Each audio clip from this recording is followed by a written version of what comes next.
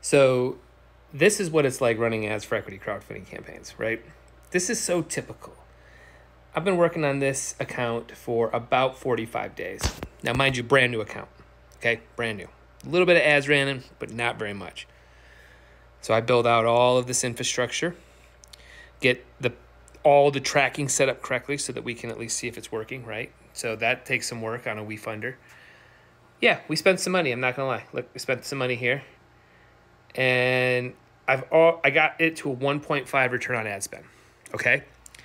That's very, very good right now in the first like 40 days, right? 45 days, brand new account in equity crowdfunding, right?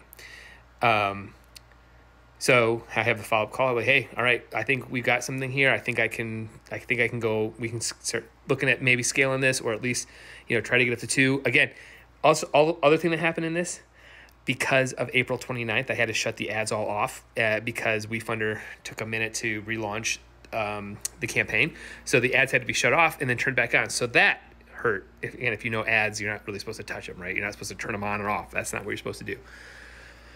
So I get all this stuff built, lots of creative, funny creative. I'm doing image ads, user-generated content, all kinds of different image creatives, video creatives.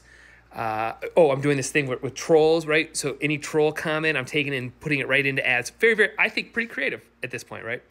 Get that return on ad spend up. And I know that this is going to kind of keep going like this. And I can only say based on other campaigns I've worked on, like, hey, I think we're going to see this.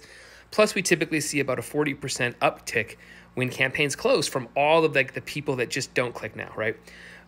Also in my world, we're seeing a 60-day attribution window, meaning it's taken about from the time you see an ad about 60 days before investment happens.